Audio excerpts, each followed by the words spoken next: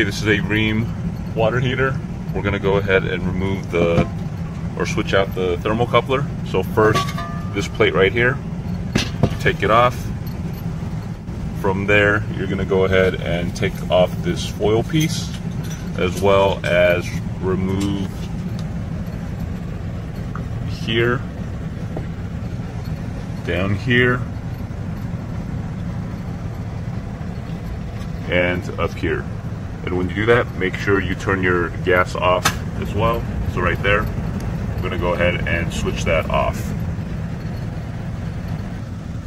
Okay, so this is a 7/16.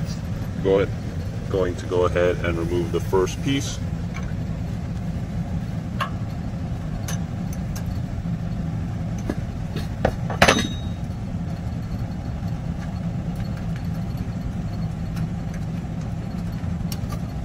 Go ahead and pop it out on the top, and now the bottom. Okay, this one is a 10 millimeter, so we're going to go ahead and remove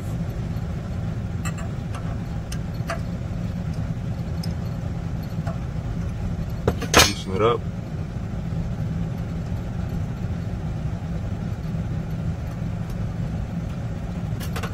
Pop it out. And now we still have this centerpiece that we need to pull out.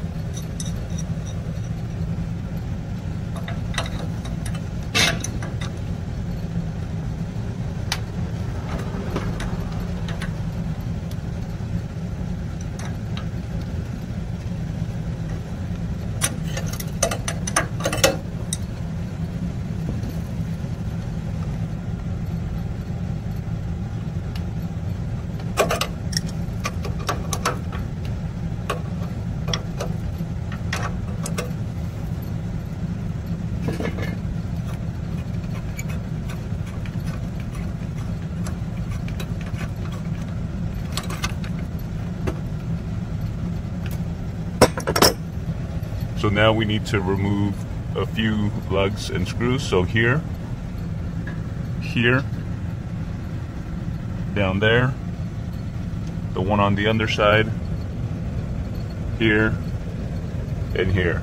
So again, 1, 2, 3, 4, 5, 6. So we're gonna go ahead and remove all of those.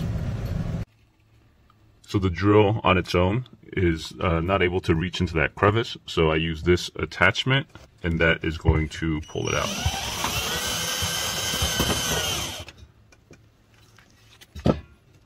The drill and the extension and all the pieces in it are super affordable. Comes with 2 battery packs, which for some name brand ones is the cost of the battery just on its own. This whole kit costs $50. So I will put a link down in the description below. All the screws are removed. Go ahead and pull out the back plate.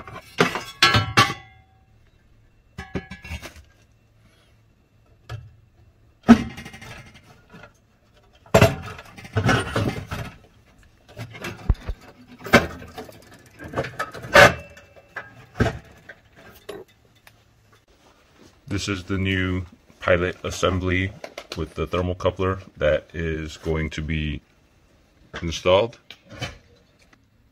We're going to go ahead and remove the old one.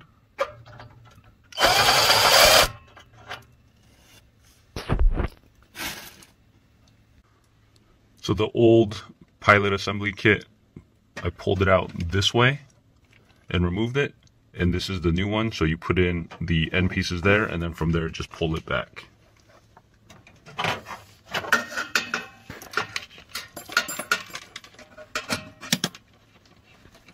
You're going to make sure everything lines up, and then you're going to screw it back onto that bracket.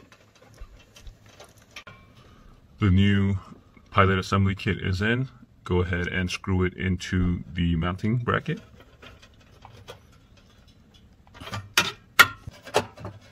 Now you're going to screw back in the lower air box.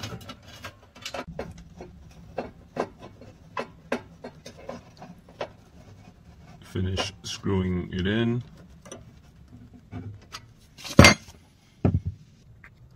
So this was the old inner door gasket. New one is applied, and now we're going to put the inner door assembly.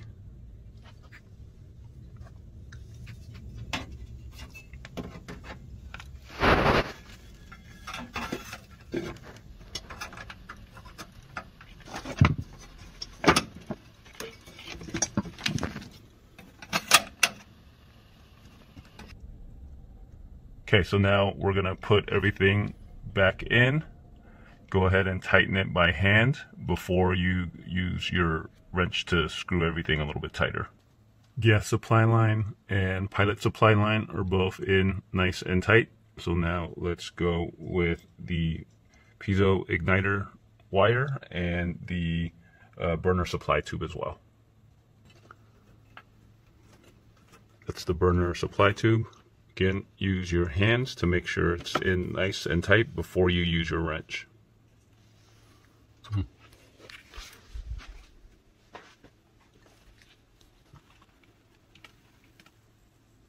And the piezo igniter line.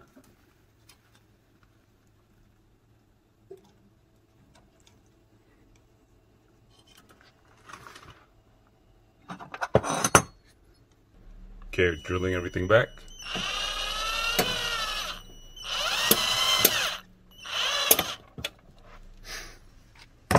Okay, so everything is back on. Before we put everything back and screw it in, you can see right there that the pilot is on and it is heating the water up. So